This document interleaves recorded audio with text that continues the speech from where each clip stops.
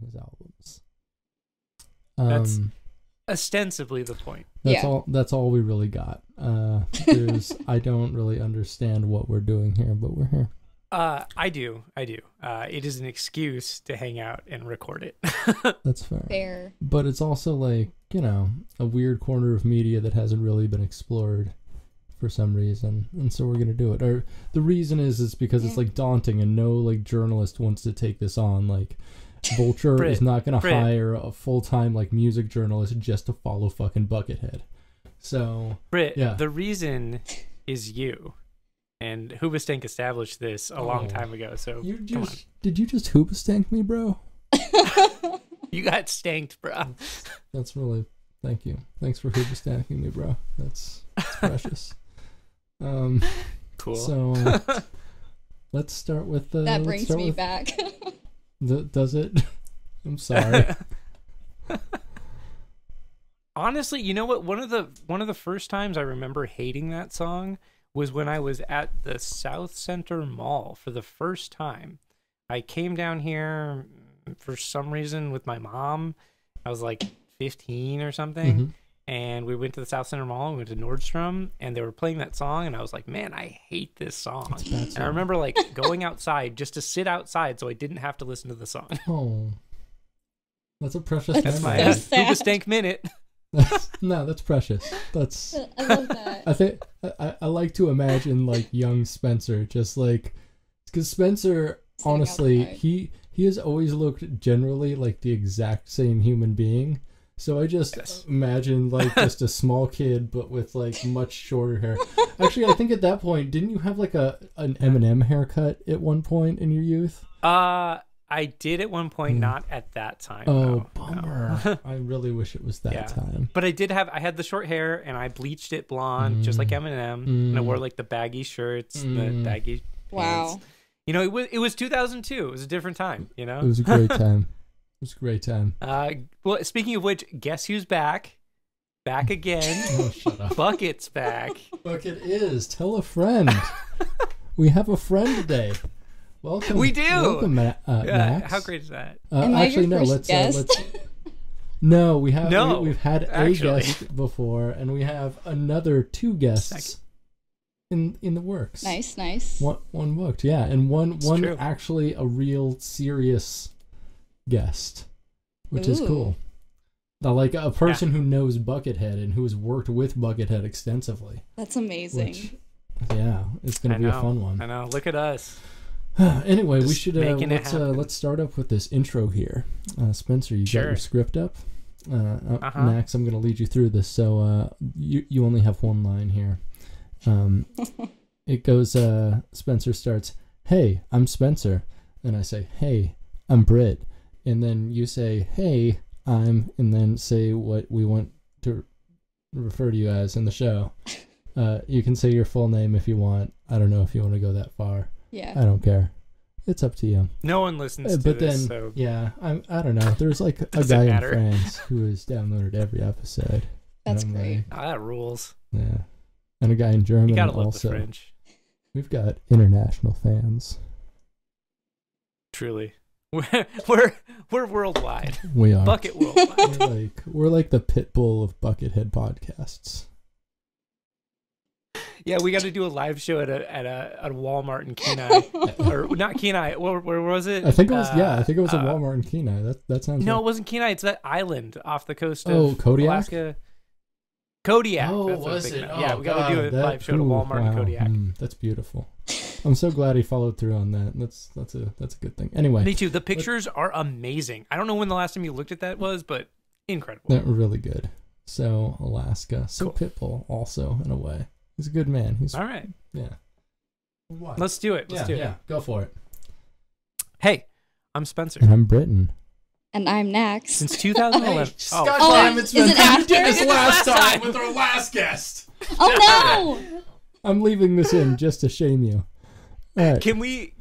I even thought you did it in the other order too. So I'm just gonna put like 3 big spaces in between the "and I'm Brit," and so you can just think about it. Like, why is that space there? You should put "and I'm" in case I need to be courteous. All right. Okay. All right. We can do this. We're real podcasting people. Okay. Hey, I'm Spenser. And I'm Britton. And I'm Nax. Since 2011, Buckethead has released 284 albums in his Pikes series, and we're going to listen to them 3 at a time. This is Getting Head. Oh, Bucketcast.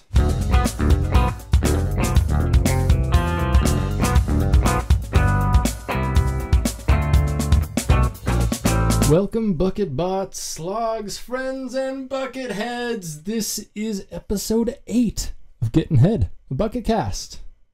And we've got a special guest today. Yeah, we do. Would you like to introduce yourself? Yeah. I'm Nax. I am a visual artist of sorts, I suppose. I'm like a huge Danny Elfman stan.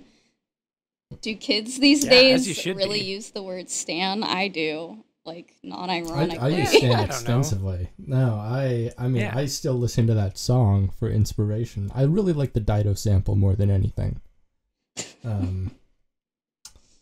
It's a pretty that sample slaps. Let's be honest. Yeah. About the T and the stuff. Hell yeah. I identify.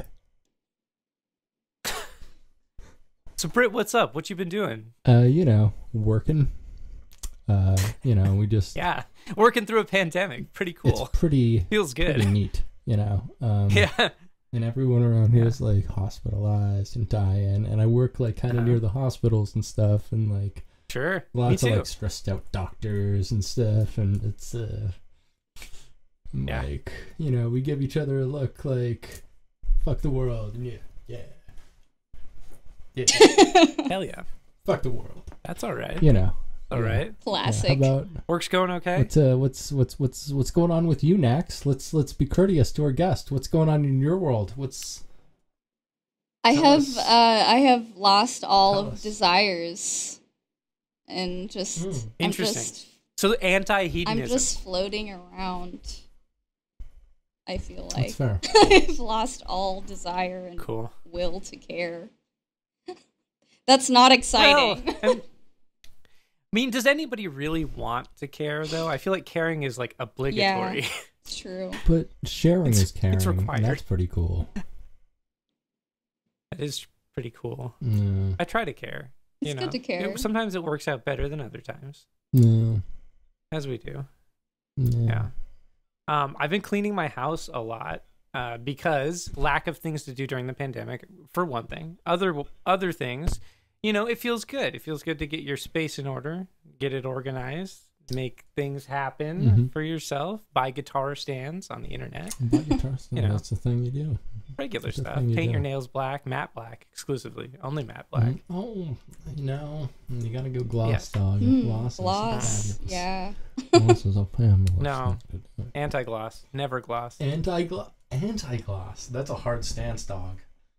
I don't know if I can agree with that. I'm not a fan of shiny things. I like matte things. Do they have like matte black nail polish that's like the chalkboard paint where you could like write with chalk on your nails? Oh, yeah. I don't know why I just thought of that with matte black. Like, that'd be sick. What are some dope 5-letter words that you could write into your fingernails? I don't know. Great. Great. That's a 5-letter word. I got one for you. Durst. There you go. I had a hat for that. Durst. It's over there. That'd be so sick. Boom. Yeah. Yeah. That's pretty good. Living, breathing, walking. Talking. Yeah, I don't know. Sometimes.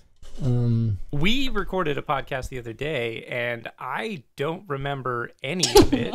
Because I was very drunk. Yeah, you were drunk, but we also did like a line of ketamine before we did the podcast too, which was a cool decision. Actually, it was before we listened to the albums before we did the podcast, but it was it sets a mood. Also, we had been hanging out for like 6 hours by the time we recorded the podcast, and I was like completely out of things to say. Yeah, me too. So I'm like, I don't really want to see this person anymore. Like, I know what he's done since I last talked to him. Like, we're good. Like, and then so like we started talking. I'm like, what do I? Fuck. And like, okay. So here's the thing I am doing right now. I am pursuing a refund with Sony Computer Entertainment right now. For what? And so I bought a game on the PlayStation 4, and I am extremely irritated with how long it takes the game to load. The load times are just ridiculous. And so I'm trying to get them to give me my money back, my $14, and I fucking swear to you, they will give me my fucking $14 back. Because I'm not going to wait 2 goddamn minutes for this bullshit game to load a fucking level.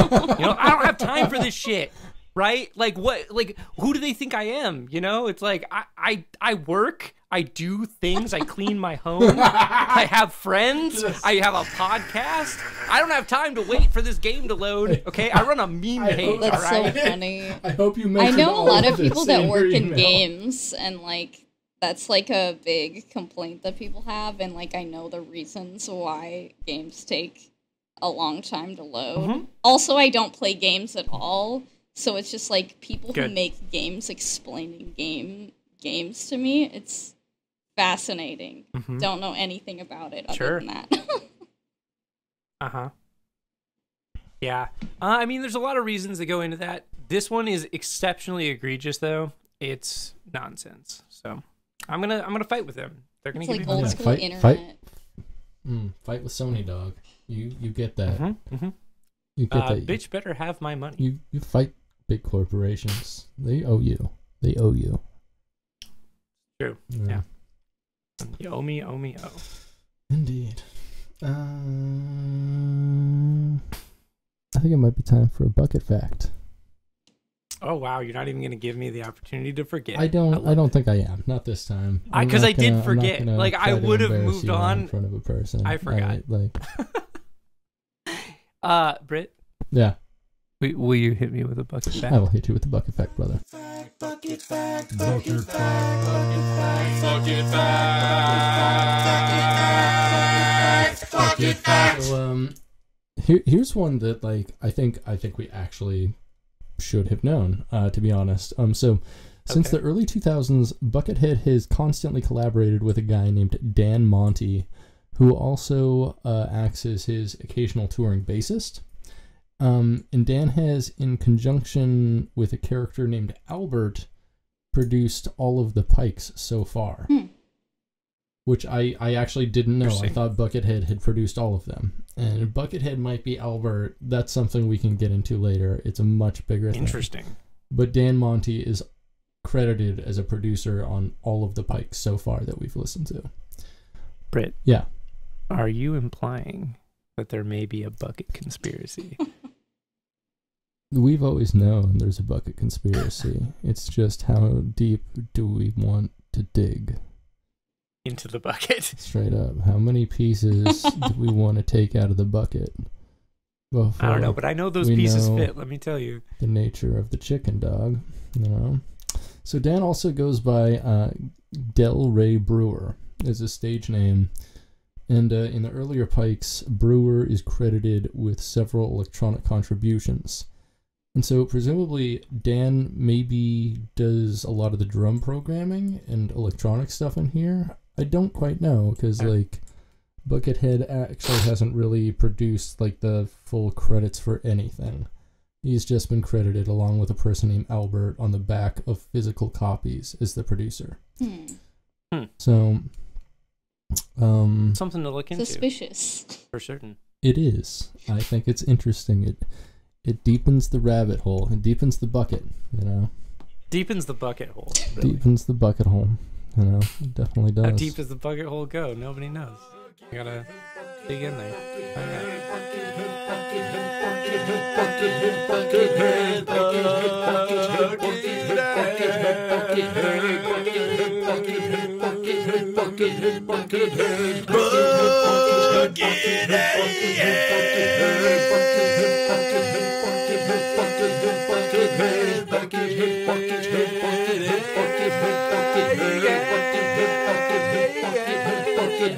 Buckethead, Buckethead, Buckethead, Buckethead, Buckethead, Buckethead, Buckethead, Buckethead, Buckethead, Buckethead, Buckethead, Buckethead, Buckethead, Buckethead. Have y'all looked at the website yet? Or talked about the website yet? I don't know if we've talked about it, but we've definitely spent time on it together. Yeah. It's I was going down the rabbit hole of that website. I know, it's a rabbit hole. It's something else. He's got a lot of things going on. Yeah. Truly. And his music represents that. Absolutely. Yes. Like, he's got a lot of, like, tributes to, like, people who died, who he respected. Yeah, like who that. Either in, like, you know, like boxing or basketball or, like, just, like, interesting historical figures. Or Bootsy Collins. He definitely has a weird thing for Bootsy Collins. Wait, Bootsy Collins is dead? No, he's not, but he still wants to, like, get a statue built for Bootsy Collins. And in fact... I was going to say, like, what? I would have felt that, I feel like, in my soul. He released a mini album called Statue for Bootsy Collins. That was just, like, the proceeds went to, like, a fund to get a statue built for Bootsy Collins in, like, Cincinnati or something. Dope. Sounds great. It's really cool. If you had to fight to the death with one funk musician, who would you pick? What are you talking about? I don't know. The probably future? Eddie Hazel. I would lose against every single one of them. Hey, you're not giving yourself enough credit, you know? Like, when faced with a life and death situation, certain instincts take over that you're not fully aware of. Wait. Are you talking like a funk musician in their prime, or just like any funk musician? Whatever you want. I don't care. I mean, at this point, I feel like George Clinton would probably be a pretty easy fight. He's a big guy, but he's, like, really old and, like, has had a lot of health problems. But I wouldn't want to fight him, because I feel like he's pretty fun and funky. Yeah, he is fun and funky. And I can't think of a lot of, like... Can you think of, like, really toxic figures in the funk scene? I can't for some reason. Can you? I don't know. I don't either. I was gonna say what about somebody, but then they're a reggae musician, so it's not the same thing. It's definitely not the same thing. No. Certainly not. No. Man, reggae sucks, right? Yeah. Now, if I had to fight a reggae musician, let me tell you, there's a lot on that list. Like you want to fight a reggae musician? Like, it's not... Come on, leave them alone. They just want to get high and, like, play everything on the 2 and 4. It's whatever.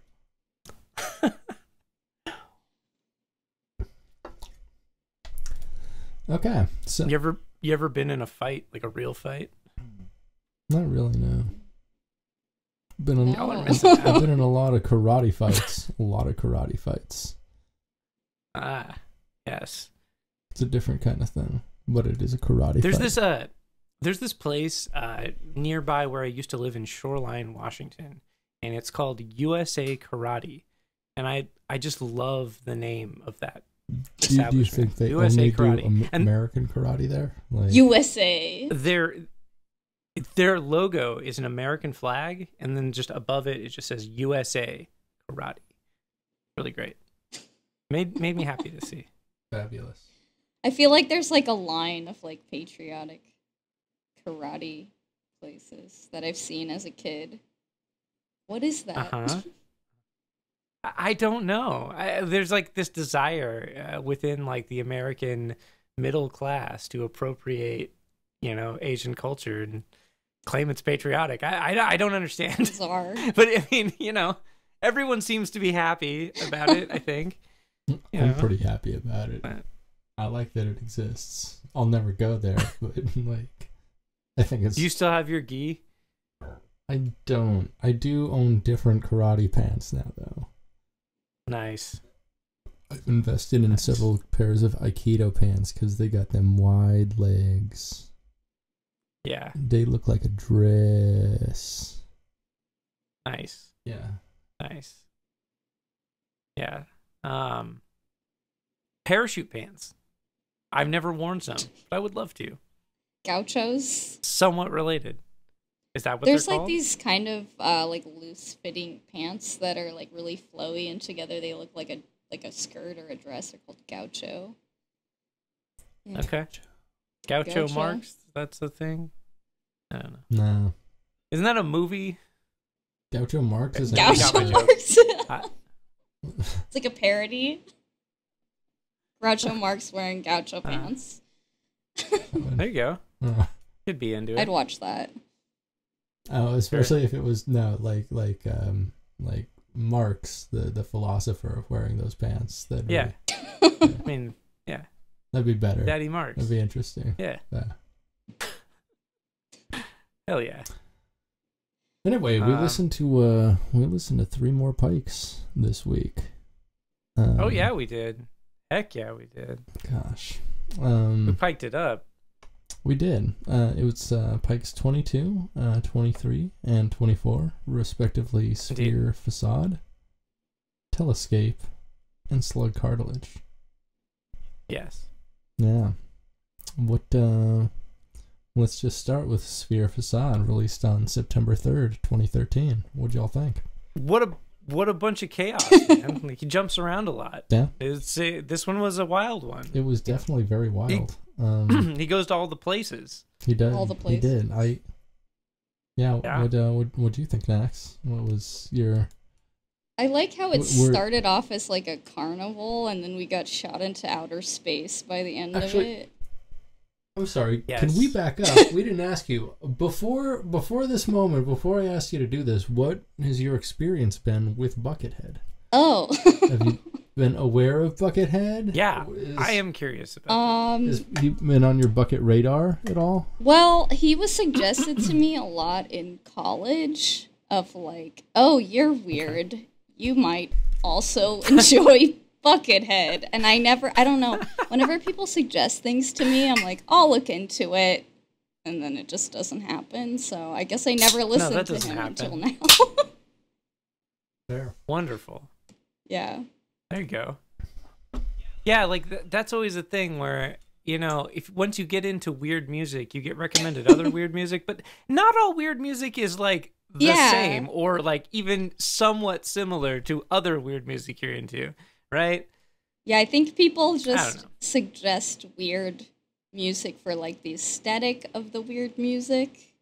Like, oh, it's kind of, it looks the same, but I'm like, it doesn't sound the same as the weird music that I like. I don't know. Yes. Right. That's real talk. Britt likes a lot of weird music. Britt and I have gotten into a lot of weird music together. We have. Over the years. I've never really gotten into Buckethead, though, until Spenser made me do this. I did not make you do this. Drag. But, yeah. No. Yeah. That's real, you know? Real. He's interesting, though. How do you... Well, let's hold on a second. Let's talk about Guns N' Roses. How do you feel about Guns N' Roses? Me? Yeah, I don't have any feelings towards Guns N' Roses. You have to have some. Like no, not even like. I've never listened to them. Like, you've heard "Welcome to the Jungle." I've heard like the top hits, but I've never like. Yeah, November Rain, if you will, Sweet Child, Oh Mine. Classic. Oh, yes. Okay. So what goes through your mind? You hear those songs. What happens? I'm not into it. Yeah. I mean, that's the natural reaction. But, you know Buckethead was in Guns N' Roses? No. Yeah. Just laying those bucket facts all over you. Oh, shoot. You want to spill this bucket? If you want to spill my bucket. Yeah. So Buckethead has done a lot of stuff. He did a lot of soundtrack work in the 90s and worked a ton with George Clinton. And like Bootsy Collins from earlier, and Bernie Worrell, and they did like a bunch of soundtrack work for like the Mortal Kombat movie, the Power Rangers movie. Fucking didn't they do a track on Biodome or something? There is a song on Biodome, I think. I don't know if Buckethead's on it though. I want to say it's a George Clinton song with a Buckethead thing on it, but anyway, there's a great George Clinton cover of "Walk the Dinosaur" that's exclusively on the Super Mario Brothers film soundtrack. Oh, that's a good one. Wow. Fucking amazing. The music video so fucking good. I need to look that up. I can't recommend that enough. He's wearing like dinosaur pants at one point. Although, it's like, really good. The original song by Was Not Was is fucking incredible in itself. Like it didn't need to be covered like 4 years later for that film. Yeah, it was like one of those really unnecessary covers where you ever see like covers of pop songs that are like just a few years after the release of the original song, and you're like, they definitely had someone cover this so they could pay less for royalties. Yeah. Like every time I'm like, yeah, that's why they did that. You gotta love the industry. Anyway, back to Sphere's Facade. God, did we even start talking about this one yet? Yeah, we said it was wild. Yeah, it was pretty wild. So I thought it was like Sweet Wild of Mine. There was a lot of like dubsteppy parts to it, which I thought was pretty weird. Yeah. A lot of electronics. Yeah, a lot of synthesizers. The percussion itself is very electronic. Mm-hmm. Yeah. No, I enjoyed it. I thought it was okay. It was definitely like the weirdest one of the group. I think it's the most not traditional bucket metal. You know what I mean? It kind of is in the fact that like it sounds more like one of his regular albums in that like it transitions a lot from like a whole lot of different genres, like from song to song, and even within the song, even in the first song, like it starts out with like dubstep, and then it kind of goes to different like short parts that are like really clean, and then like really heavy again, and it's like distinctly Buckethead though. And then there's a part at like 158 that's actually pretty distinctly beatboxed. Did you notice that? Yeah.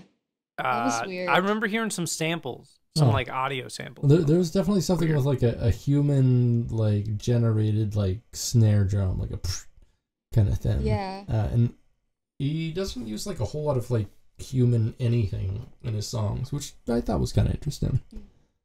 Yeah, I have to say, like, going into it, I don't know shit about like music theory, so I know that he's all about like being really technical.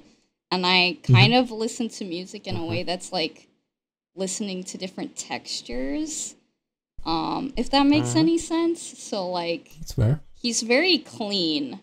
Like all of his stuff sounded really like clean to me. I don't know if that makes any sense. Yeah. So I just kind of like listened in terms of like, I don't know. I listen in terms of like how music like will make me feel instead of like technicality. So I feel like going into this, I was like, I'm not going to understand any of this in a way that it should be understood, if that makes sense. So I was like, it's so clean. Well, that's an interesting perspective, and it's like I feel like especially when it comes to Buckethead's music, like I don't know if there is a proper way of like assessing that, right? It's whatever it makes you feel because it's all different and it's all weird. So, true. Embrace that weirdness and you go with it. I feel that. Yeah.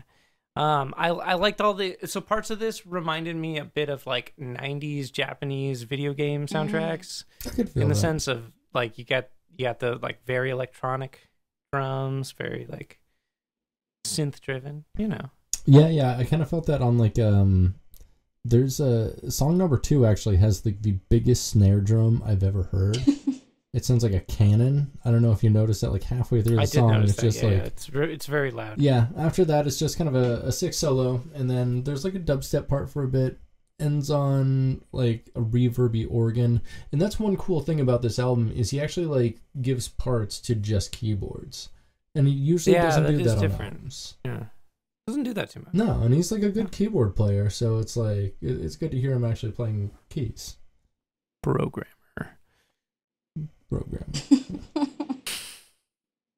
We know how this music. True. We do. We're big enough dorks. Oh yeah. But then he just, I don't know. This album relies a lot, I feel like, on synth envelopes for his guitar. Yeah, there's like a lot of synth. Yeah, and it just like a lot of synth guitar and a lot of like almost like dubstep guitar in a way. It's kind of strange. Dubstep guitar. I mean, it was 2013. I mean, what can you expect? True. That's true. Yeah, that was the time. It was the time, right? It's funny. It was kind of ending at that time, wasn't it? Or was it just kicking off? I'm trying to remember. I'm pretty sure that's when it was the hottest. Yeah.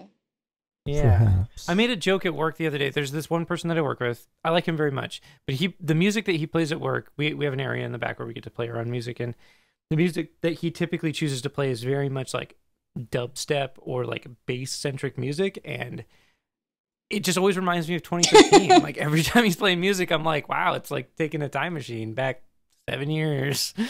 Cool. That's pretty cool. That's pretty funny.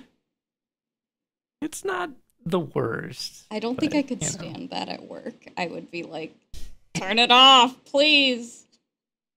It's better than some of the music that my other coworkers play, which is literally just top 40. The most basic of basic. Like, you cannot get more basic than the music that you used to play there. It's like, it's just kind of unbearable in its basicness. I love it when I ask, like, new coworkers, like, oh, what kind of music do you like?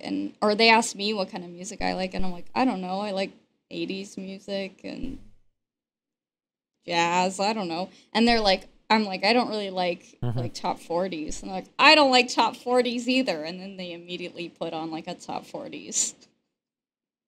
And I'm like, you don't have to lie to me. It's cool, but so funny. Yes, exactly.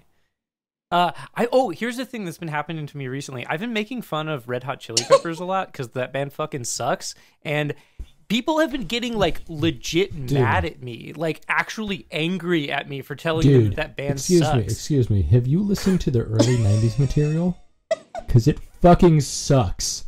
It fucking sucks. I have a so does the late 90s Chili material. Peppers and Boingo story. 80s material. Oh yeah. Oh, do tell. Yeah, please spill your fucking Peppers tea on us. They suck. But they were very influenced by Oingo Boingo. Well, some of that makes sense. Among other things, but they toured with them and opened for them a few times. I'm not sure when, like mid-80s. And back in the day, people hated openers, and of course they'd boo them off the stage. And so all the Boingo fans were like booing the shit out of them. And I guess Flea like broke his bass or was like fucking around with his bass, and they were trying to fix it and stop the show, and the fans wouldn't stop yelling at them to get off the stage. And Danny Elfman just comes out of his dressing room in a bathrobe and shaving cream on his face, half shaven, and it's just like, kids, shut up. I want them to be here. I like them. And then he left. And then they continuously booed them again. And that was it. as they should. Those fans knew what was up. I mean, no offense to you and your love for Danny Elfman, but that makes me lose some respect for Danny Elfman because he likes the Red Hot Chili Peppers. He likes the Red Hot Chili Peppers. Yeah, what the fuck? Come on. He's kind of an idiot. Cool. I think he could hang. He's an idiot. I mean, I'll admit it. He doesn't have good taste most of the time.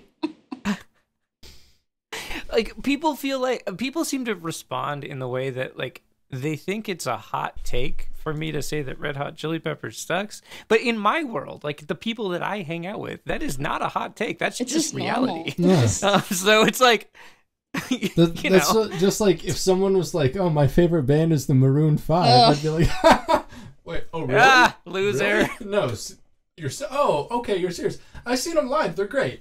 I have seen them live, and they're great. But you know what? They're not good. They're not good.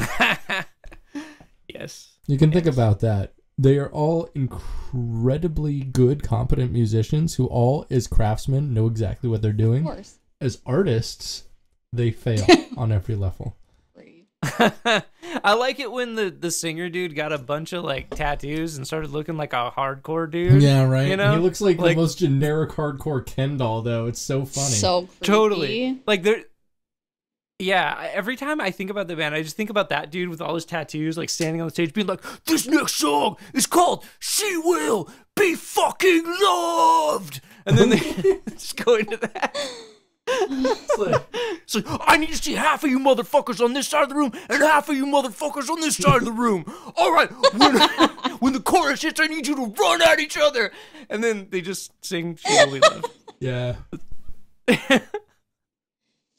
Cringe. That'd be sick, dude. I would totally watch like a Wall of Death too. Okay. She Will Be Loved. Yeah, I would participate in a Wall of Death. Oh, too, I would go hard for all of what Songs for Jane. Yeah. I would mosh the shit out of the room. I would throw some bows. That's a good album. I would pick up some quarters. I would mash some faces. You have no idea. No one fucks with me in the Maroon 5 pit. When I'm in the Maroon 5 pit, it's the Maroon 666 pit friend. Okay, that's the name of the episode. Maroon 666 pit. All right. Wonderful. We almost dead, so check your head. It's a fundamental disconnect. This life is not what you expect. The show won't last forever, even if you try. But your soul is eternal. Let the ego die. We almost dead, so check your head. It's a fundamental disconnect. This life is not what you expect. The show won't last forever, even if you try. But your soul is eternal. Let the ego die. Meditate on the state of the soul eternal. To understand the plan of man, you can look within. For the answers mystique, just you seek are eternal. And in life the only sin is to continue suffering. In order to heal. So, Pike 23, Telescape. Yes.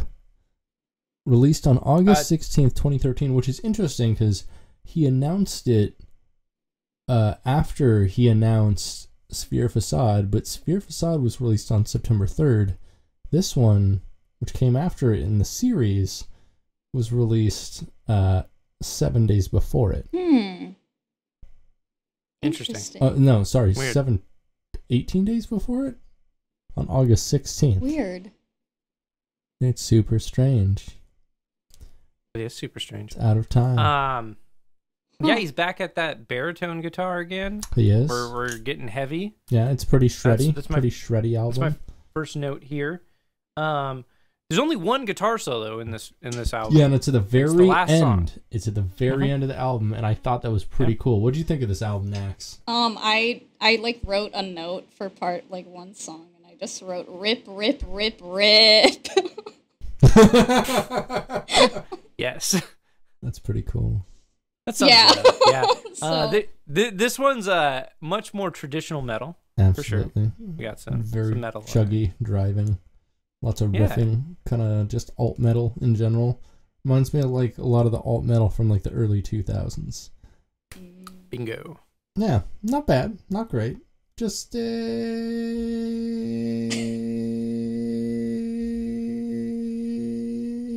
it's got some decent electronic parts on it that I don't know if that was Buckethead or his producer, Dan. Fuck, Speaking of which, we got to make a shirt where it's like just Buckethead's head, but his bucket is like a modular synth. That'd be a fun shirt. He doesn't really use for no one. Yeah, I would wear that shirt. Yeah, you'd wear that shirt. Make it for yourself. Don't tell me we need to do that. That's your project. Yeah, that's fair. That's weird that this one got released before, because I was like thinking them in order of like the last one sounded like you're going to space, and this one's very spacey. I mean, even the cover is. So now in my brain I'm like, why would he do that? Maybe he wanted to signify going to space or getting sent to space, being in space, and coming back and being sent to space again. Oh. Yeah. Yeah, think about that. That makes sense. Bucket space. That makes sense. Bucket sense. Yeah, so a lot of this reminded me of like I don't know, watching people punch, like, is the act of punching, I think. I wrote down, this music reminds me of a time when I was hiding more violent thoughts. Ooh. Tell me about these thoughts. Oh, no. Not going to. No, it's okay. This is part podcast, part therapy. Yes. Therapy for whom? I do not know. I've already had therapy today. Mostly us. Oh, like for sick. real. Nice. It's good. I think I remember like I had this boss I'll never forget. I'll never forgive him harboring violent thoughts for this very specific man. And so are a bunch of other people that work there. I could play this as a soundtrack while we beat the shit out of him. I love that. If you got to choose a weapon, which one would you choose for the beating, of course? Oh, that's a good question. I always feel like my work tools, like my the portafilter from a espresso machine, those things are pretty heavy. Ooh. They are. Oh, yeah, that's got some weight behind it. You got Puro? Yeah. There? Poisoning somebody. Dude, pour some Puro on somebody. Dude, that'll eat their skin right off, dude. That shit's crazy. It's horrible. Like, I don't condone to any of this. All organic. So, I was thinking about people getting punched while listening to this one, a good bit. So I started thinking about like people I wanted to punch, and like I honestly don't really have many people I want to punch. For the best. You don't have many, but who are they? That's between me and them, Britt. Oh yeah. Okay. Yeah. Okay. They know who they are. We'll talk later. Oh yeah, we will. We'll talk with my fucking fists. We'll punch later. Yeah. Yeah, you know, and I was trying to think, like, because we decided to make a thing of, like, thinking about rides that this music would, like, work for. And, like, this works for any roller coaster. Kind of. I think its spaciness, like, makes it, like, best for something like a Space Mountain type thing. Yeah. Though. But it's a lot more, like, violent than Space Mountain. Like, if there was... Oh, what about Violent Evil Mountain? animatronics. Ooh, yeah. There we go. I love me some animatronics. What about animatronics punching each other? In space. Yeah, there we go. Space Punch Mountain. Yes. Yeah. I love it. Uh-huh. Love it. Yeah. Punching space. Punching space. That actually sounds like a Buckethead Pike, punching space. It does. It might be one. I don't know. Is. We'll find out. We've got literally hundreds to go. We do. So we'll get plenty of time to find out. We certainly do. Yeah. Pike 3 of this week. Pike 24 overall. Slug Cartilage from September 4th, 2013. I love released, the title. One day after Pike 22.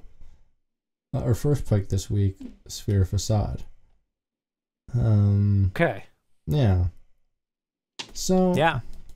I don't know. This one was pretty good. It was super diverse. I liked the dissonance. Like, there's a lot of like dissonant parts. Yeah. So it was like kind of chromatic, but like very intentionally so. There was a lot of like interesting accidentals, interesting like. Triads and stuff like that. It was pretty cool. And there was some cool stuff in there,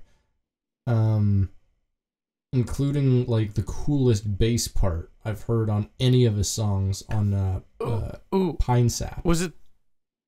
Oh yeah, I wrote that down. Yeah, it was such a cool bass part, and I was like, whoa, he's like taking it. Wow, he's really pulling out his bass stick on this one. Damn. I liked how liquidy it is. This one. It was really like I could see that. Okay. Flowy, liquid. Yeah, I like this one definitely the best out of the three we listened to, and it was also like I think the most metal, but also in a way the most Buckethead of the three. Very Buckethead. It's like, yeah, it's grungy. It's alternative metal. It's like really heavy funk. Yeah, there's some guitar slapping in there. There is some guitar slapping. The first two tracks are kind of like interesting avant-garde-ish metal. I don't know. It's just overall pretty good. I like this one quite a bit. It also had some kind of like new metal-y elements to it, which I enjoyed. Definitely. We always love to see the new metal, the bucket new metal. Love bucket new metal. It makes me happy. I have a storied history with Wes Borland eating like KFC and like getting makeup all over him. And you're like, oh shit. Man, his guitars have to be so dirty, Wes Borland. Like, cause he wears so much makeup and shit. Like, yeah. It's got to be filthy. Sweaty makeup. Filthy guitars. Mm-hmm. That's probably why he plays like LTDs and shit. Just like LTDs are great. Don't hate. No, they're not like really nice guitars. They're like, I mean, they're nice enough, but they're, you know, $1,000 guitar that you can like get for cheap if you're sponsored by him and throw away. Whereas like if you're playing like legacy instruments that you really love. I thought he played Ibanez. I think it might play Ibanez. You might be right, but still, you know, kind of the same thing. It's or a Schecter. It's, you know. Oh, Schecter. Schecter. Thumbs down. a lot Hate to see Schecter. A lot of like butt rock musicians play Schecters, Doug. I'm pretty sure. Oh yeah, they do. The Schecter's all up in that butt. Down play Schecter. Maybe like C butt there. Down. The most butt rock guitar of all time though has to be the BC Rich Warlock. Like I've never heard worse riffs played on a guitar than a BC Rich Warlock. Yeah, like that is the guitar that is home to the worst possible guitar riffs. Yeah, although didn't God, I feel like Uncle Jesse played one on Full House, and that rules. He was a riff master. All right, you don't Next, talk do you know shit that on Uncle Jesse. Uncle Jesse. Next, do you know that Britt used to be in a Full House themed band? In a what? Full House themed band for years, actually. What does that mean? His band was called Danny Tanner's Rainbow Militia. Was it like a fan fiction, but a band kind of theatrical? You could say that. So Full House it's live. hard to explain. Like we took a lot of we took a lot of liberty with comedy at the time, and you know, we were pretty edgy. Oh, very edgy. Very, very edgy. Edgelords, you know. You grew up in Alaska. You got to be an edgelord. I mean, you got to make yourself stand out. You know. Yeah.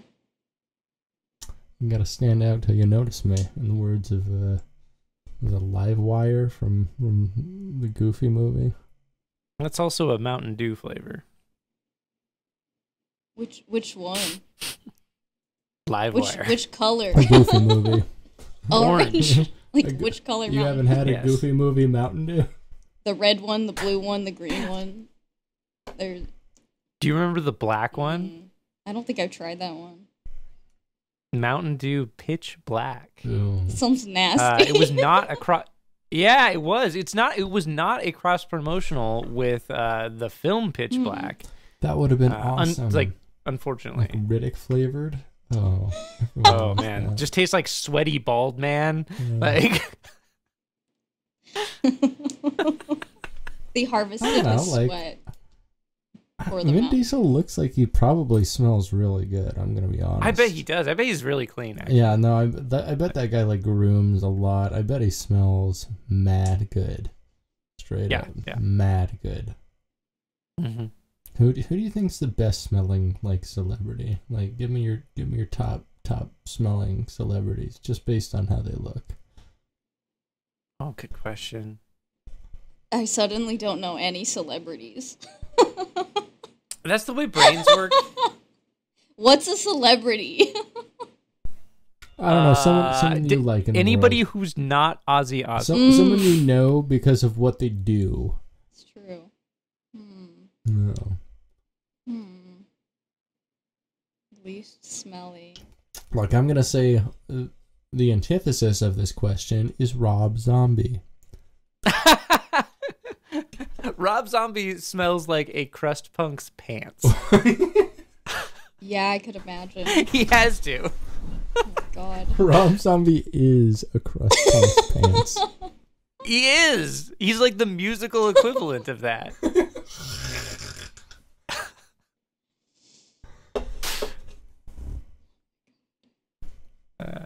I'm just visualizing him money, like hugging a crust punk's legs and then trying to like walk with Rob Zombie attached to them. I just like to imagine. We're getting on the train. Come on, let's go. Yeah, it's like stop dragging, but stop the drag.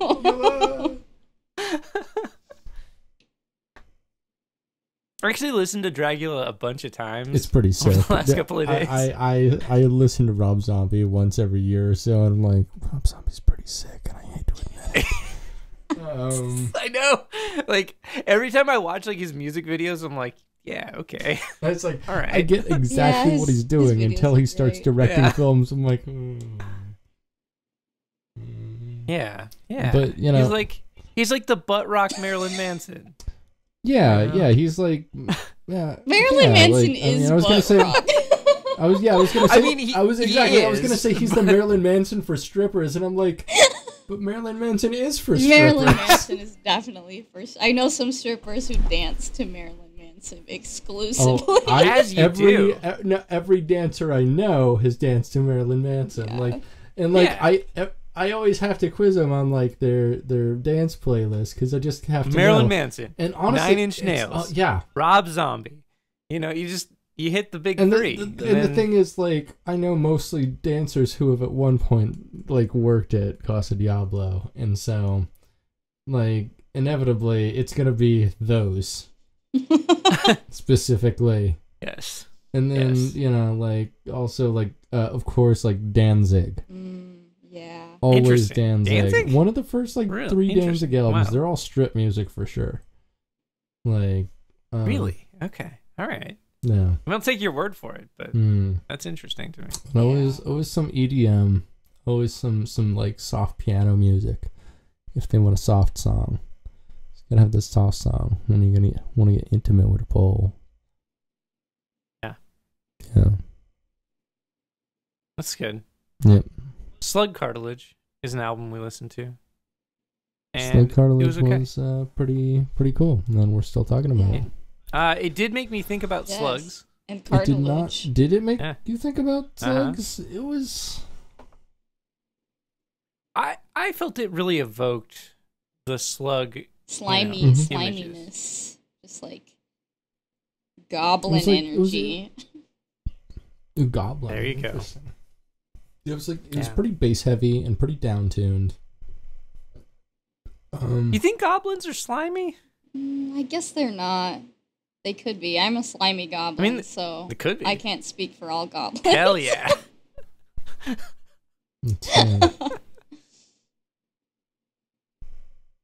Yeah, that's good. Yeah, I guess I don't know. I tried playing this game like a couple of weeks ago, and it's like a Lord of the Rings game. And in the game you're killing orcs, and the animations are so violent of like killing these orcs, like, and like that's fine, right? But the problem with it is like orcs are sentient beings. Yeah, like, and orcs are like they're just like dudes. Class. Like so they'll like have conversations with you, and then you will literally like rip off their arm and like shove it down their throat and stab them a bunch of times, and it's like sounds pretty hot. Like, damn, dude, like that's harsh. Like, we live in a society, apparently. Society is spectacle. You know. Indeed. Yeah, so Slug Cartilage was pretty fantastic. It was kind of all over the map. Kind of like everything else here. Yeah. These 3 albums were all there wasn't a constant direction, I don't feel, to any of them. If anyone, like Telescape was definitely the most, and that was like pretty straightforward metal for a lot solid of it. Yeah. But I actually do not prefer the solid Buckethead albums unless they're like solidly acoustic like we've seen before, or solidly like ambient like we've seen before. Solid head. So Solid head. Solid head. Yeah, this one was pretty cool though. It was more avant-garde than a lot of the offerings we've seen. It's one of the better ones I've heard since, like, I'd say like Pike 13. Straight up, it was, you know, for being a 24, that's pretty good. That's pretty good. So this one might go on my top 3, maybe. I'm not sure. I'd have to go back and look. Strong words. Strong. I thought it was all good. I enjoyed all 3. As you said, more avant-garde, especially like the first one and the last one. Fuck, I can't remember the names of these things, man. Sorry. Slug Cartilage so was Sphere the last Facade one, Facade and was, Slug Cartilage, absolutely very avant-garde. Yeah, and that's nice. But I like the more solid stuff, right? Like I like the straightforward metal because like I am a straightforward butt metal aficionado. I love it. I mean, I got my butt metal guitar right here, so like I'm ready to fucking rock and rumble all day, every day. So anytime I hear like, so there's a song on what's it called? Telescape. There's a song on Telescape that has like a gallopy riff where it's like dun dun dun dun. Oh no, yeah. So and like both I was listening to that and I was like, yeah, okay, I can like. So track 2 was straight up power metal, for a little while, and it was awesome. Because I love power metal, as you may know. I know. I mean, specifically, I know better than I think anyone knows. In a way, you just can't understand, and I don't understand. Next, Britt and I played in a band together when we were teenagers, and in this band, Britt would take off his shirt for performances, and he would oil his chest with baby oil, and he at one point had gauntlets. Oh my god! And it was really great. We did cool things as teenagers. Let's just say very cool things.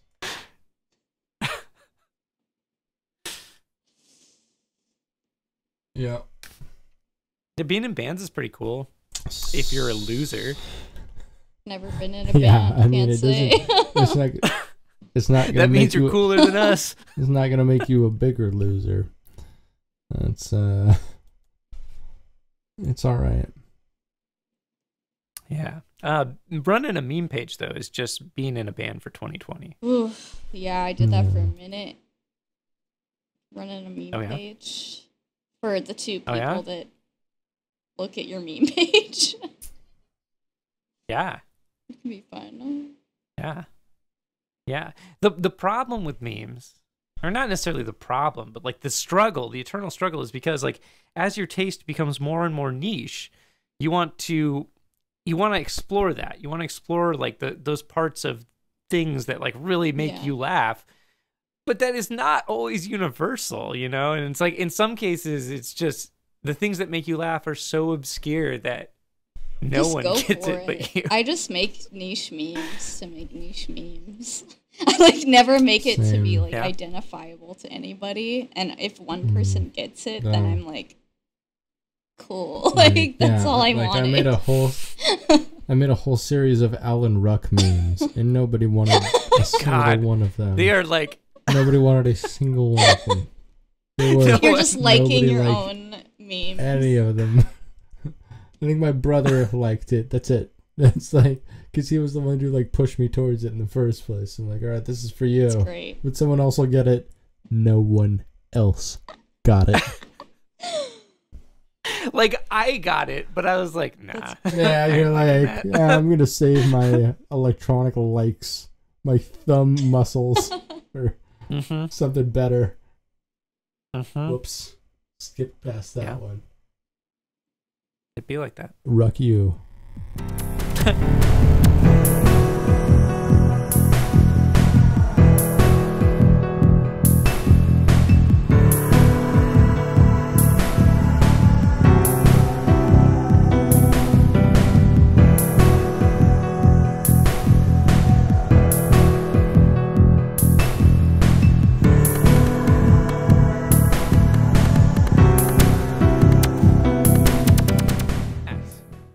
So, we do a thing at the end of the show. We talk about we have a space, a safe space, if you will, to talk about things that we think are cool and that other people should enjoy as well. We ask people to recommend us things. We recommend each other things. Do you have anything that you would recommend? Anything. It literally doesn't matter what it is. I thought of that when y'all were saying that, and I don't know what I'd recommend. Oh, you know what I'd recommend? Ready. As I get into my hyperfixation of being obsessed with one old man at a time, I continuously watched a bunch of Peter Lorre movies, like 20 of them now, I think. I should have a podcast just for that. I don't know why I haven't. You yet. should, because no one else watches that many Peter Lorre movies except for Peter Lorre archivists, right? Which are all dead. But sure, right? Yeah, exactly. But there's one movie that I keep recommending to everybody. Like like customers will come into my work and they're like, "I'm bored. I don't know what to do. I'm bored of quarantine," and I'm like, Peter Lorre. Go watch the movie M by Fritz Lang. It's on YouTube for free. Everyone should watch this movie. I keep recommending it to strangers. I'm like, everybody needs to watch this movie. They have a really good restoration on Netflix as well. Yeah, it's probably better on there. Yeah. Okay, so I actually watched some of your story posts about Peter Lorre. Because I had seen you talking about Peter Lorre, and I was like, I have no fucking clue who Peter Lorre is. So I watched them, and eventually you explained who Peter Lorre was and his influence in the world of art and media. And I was very surprised by that because a lot of the media that you reference is like things I'm very familiar with. And I was like, oh, so like that's the archetypal, like weird guy that you see in all of that 90s animation.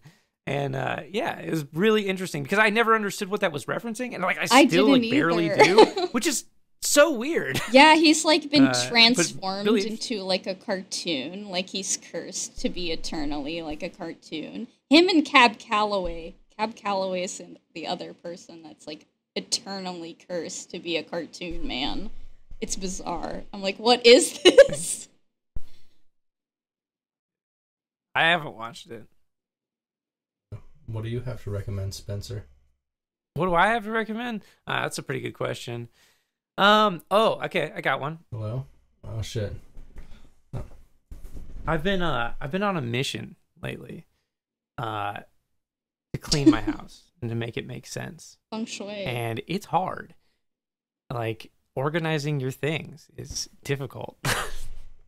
Like having things is difficult. Just collecting things. Truly. What I would recommend is go to the hardware store. I mean, maybe don't, like, if you're trying to avoid people, but like if you have a reason to go to the hardware store, go to the hardware store because it's the best. I love going to the hardware store. It's so exciting. You can buy so many different types of screws. It's amazing. Big fan. Go to the hardware store. Buy some screws. Buy some wood. Cut that wood. Make shit. Like glue it to your wall. I don't know. Do weird shit with it. I wish I could glue shit Great. to my It's wall. recommended. I would totally build like my own shelves and stuff. No one's stopping It's you. true. Except your Also, landlord. well, if you're gonna put shelves on your wall, don't glue them to the wall. Mount them to the wall using a bracket. Like that's gonna be get a whole the proper way of setup. doing it. But still, I have like do a it. really old, like Good. my building is like solid brick. So it's like figuring out how to like mount something on with solid brick is like, this building is so old. I don't know how I would. I'm sure there's a way. It's like drilling through. the building I live in. Oh, sorry. Oh, go ahead. The building I live in is from 1905. It's very old, which brings with it its own set of challenges. Like there's only two outlets. Or there's one outlet, it's like two plugs, right? There's one outlet that I can plug like modern devices into. Like none of the other outlets provide enough power to power like anything, which is cool. interesting. Just everything on one plug. Yeah, I literally have like I Great. have everything on one plug. I have let's see. I have 6 surge strips plugged into that one plug. Because You gotta. Yeah, my house has two I live in like a studio. It has like two of the plugs in one room, but on like one side of my wall, so I have to like feed everything towards the other wall. It's so weird. Just all on this wall. It's very weird. Britt. Yeah.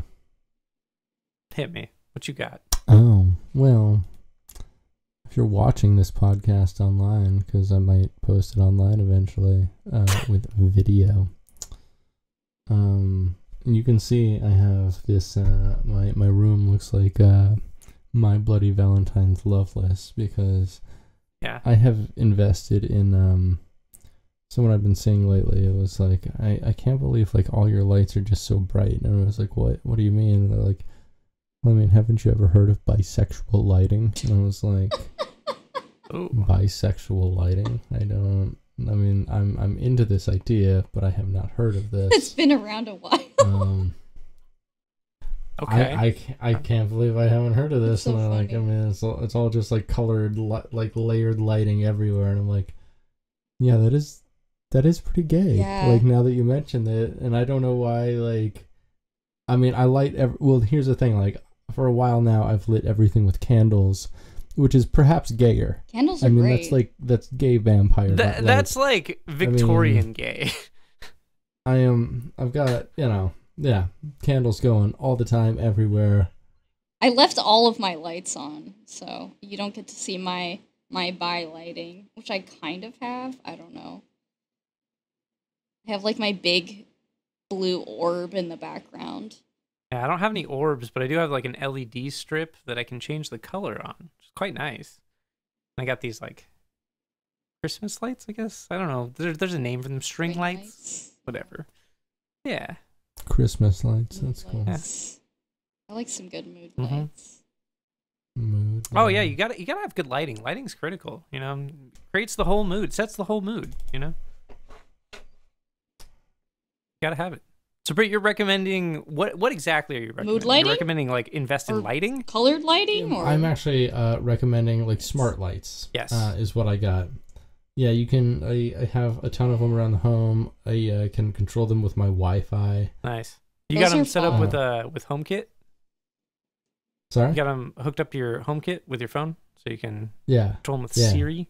So I can control them, with Siri, Amazon, or Google. Nice. And so I can just walk around my home yelling at things, telling them to change the lights. Yelling at the little boxes pink, that listen blue, to you, pink, and you're blue. like, hey! That's pretty much it. Like, and I always forget which one is which. They're like and it's interesting because they're like my children now, who I forget their names, and I'm like, I forget which one is Alexa and which one is Google sometimes. Mm-hmm. And what gender is Google? So I have Google. Is definitely like an AMAB voice. It's like, wait 1 second. Hey Google, set alarm for 5:45 a.m. Your alarm set for tomorrow at 5 a.m. Nice. So Google's a dude. Okay. Here, I set Google up as a dude, but Alexa is definitely. I gendered my devices. Why did I do that? And they're already gendered. Yeah. Somebody did it. I know. I made this one gendered because I feel like it came gendered as female, and I'm like, I don't know. Maybe there's too much feminine energy. Like, I put my iPhone as like an Australian man. I don't know why. Or maybe it's British now. It's like I don't know why. I always change them to Australian. I like this accent. I'm like, you're an Australian now. But you gotta say mate a lot, or else it won't Yeah. understand what you're saying. Dude, I get messages from people on Instagram sometimes from Australia, and the way that they type is the way that they talk. Love and it. Yeah, there's a lot of mate in there. Like they'll use mate like multiple times in one sentence, which is always fun. I love Australian. I love hearing that. Accents. Me too. So good. They have a lot of great. R's. It's just like, no. Oh no. Can't do anything else. Just oh no. Oh no. That's about right. Oh wow, that's great. If you're listening to us from Australia, thanks. Yeah. I'm sure there's better content out there. My mind before I find I've intertwined reality and insanity. My mind's in kind hyperbole. These dang trees I'm smoking by the keys. And Bruce Hornsby, you see, I think Bruce Hornsby is the key to this whole thing. In 1986, he and the range released the way it is, but you probably know what better this Tupac's change is, because you probably do not listen to Bruce Hornsby, bitch. Said you don't pump that Hornsby, and you know you probably should. You know I'm pumping big swing face when I roll up in the hood, and the reason for my rhyming is the best of all the time. You know he doing his thing with the piano. Here we go, play that funky shit. We tie it like brothers and roll. You're going hard on those Trulies, huh? Oh. Now this is a I don't know if I've talked about this at all before. D-sode? But was it D-sode? Or do. It's really just the hard do that I do now. I only really do the do any hard longer. do? I drink about 3 or 4 of these a day at work. And that's just kind of my thing. And people talk about me doing the do at work. That's the character I've made myself. I'm the doer. Do or do not. There is no try. Heck yeah. Heck yeah, dude. Love to hear it. Yeah, what you looking at there? You can just get a sext. No, I was looking at my fucking work schedule and I can't figure out what time I work tomorrow, so that's fun. I don't know. Bad. Yeah. How can you not figure that out? I don't know what time I work. Do you work? Or do you Maybe slave? Well, no, we're all slaves. You know, we're all freaks on the leash to capitalism. My leash is literally my hair. It's so long. It's a struggle. I have an anti-recommendation, a thing to not do. Ooh, what's this? I don't wait for video games to load, dude. Just do something else. Like, Read a book. It feels bad. Yeah. Do anything, anything, but wait for the video games to load. Like, don't stare at that screen. It feels bad. You can play the game. Screen. Playing the game is fine. Yeah, that's bad screen. There is such thing as good screen, which is there's good screen. Maybe watching Peter Lorre on YouTube. I'm not sure, but there is good screen. There's bad screen. Bad screen is waiting for video games to load. If you feel like you're waiting too long for a video game to load, just do something else. Take your pants off. I don't know. Have fun with it. Live it up. Yeah, taking your pants off. Get a snack. Good alternative. Yeah, eat a snack. Drink some water. Do a stretch. Do a stretch and then say, "Oh, big stretch." Say that to yourself. It'll feel good. Phil, thanks for the anti-recommendation. It was an anti-recommendation that turned into a recommendation. It's a good recommendation. Yeah. That's how it should be. Yeah. Yeah. You take something positive vibes. Yeah, you take something negative, you spin it. I'm a spin doctor. No. It's fair. Like the Can band. I give an anti-recommendation that really just brought my day down? Yes. So at work, someone put on the Arcade Fire radio station. Oh, fuck that. Oh, no. Fuck all that. I just don't do that at all. And so I'm in a weird place today because That's understandable. I can't stand Arcade Fire, and I won't go into that, but like Arcade Fire tangential music is also usually about as bad, and there was some good stuff. Sometimes they played like some cuts off of like the Flaming Lips Soft Bulletin, which was nice. Wow. And you know, I feel like the radio stations on like Spotify or Apple are always like, what did they recommend? Like, who algorithmically generated these? But it was so much Arcade Fire, and it made me just like want to eat all the expired goods so I could go home early. You know what that band makes me want to do? It makes me want to set fire to an arcade while I'm in it and burn to death instead of listening to the music. I feel that, but why like do that to those video games? They're innocent. Like I do it at an poetic. Arcade Fire concert and it would be like the most pure eugenics ever committed on America. Or Canada, for that matter. Are they Canadian? They're Canadian? Yeah, they're like from Montreal. Oh, I bet they are. Why do I know this now? You know why I know this? Because I know some Canadians who are fans of theirs. They would be. It's a thing. I bet they're like fucking like artisanal like leather pocket protector makers or something like that. That's very close. I'm gonna shit on your friends actually. Very specific I don't know these people, aesthetic. well, fuck them. Oh yeah. I don't want to hate listen to them now. Like Yeah. Listen to them. Just start a big list on your phone. Write all the bad thoughts that come into your brain while you listen to Arcade Fire, and then talk about that at therapy. Yeah. The therapist would be like, "We're doing this again." Is this a yearly thing now? Or is it just every year. I hate Arcade Fire. Here's why. I just do that with other artists, but not Arcade Fire yet. You ever have people in your life where like something weird like happens between you and them, and then like you reach out to them years later and like try to like patch things up or whatever, like, or just like reach out, and be like, hey, I'm sorry that thing happened to us a while ago. You ever have that? But then like you do the thing, like you do the reaching out part and then forget and then do it again. And then they're like, you talked to me about this last year. Has that ever happened to you? No. Did you do that? I hope you did that. That's amazing. I don't think I've I'm done sorry that we I might have disconnected. Forgotten. Yeah. Again? Enough of a dork. That could happen to me. I hope it does. I would definitely do that on accident. Oh, yeah. Like, oh, sorry. It's the thought that counts, I think. Yeah. I've definitely done the, like, new phone who dis to people, like, multiple times. This was a long time ago, like, in high school. Like, when you get a number from somebody, and they're like, Merry Christmas. I'm like, first of all, who does that? Second of all, new phone, who dis?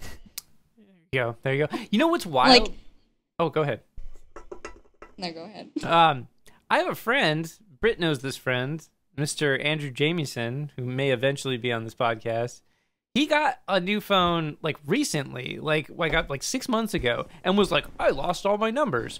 And I was like, dude, what the fuck? Like, it's 2020. How does that even happen? Contacts aren't even stored on your fucking phone, bro. Like, what are you doing? So I sent them, like, a bunch of messages. I was like, bro, like, really, like, explain this to me. Like, what the fuck happened? How like, did you lose the number? Yeah, like, it's impossible. Unless you, like, went into your email account and manually purged them. Like, what the fuck is going on? I don't know. Maybe he had a weird ex, man. Sometimes we have weird exes who do weird things with our phone information, dude. Yikes. Just saying. Sometimes some of us do. Not me, but some of us. Bad. Yep. I just, when I run out of things to say, I just smile into the camera. That's exactly what I do too. That's all there is to do. All right, do we want to wrap this up? Yeah, let's wrap it up. All right, so this has been Britton. And this has been Spenser. And this has been Nax. You've been listening to Getting Het, a Bucketcast. Stay greasy, Bucketheads. Namaste. There you go.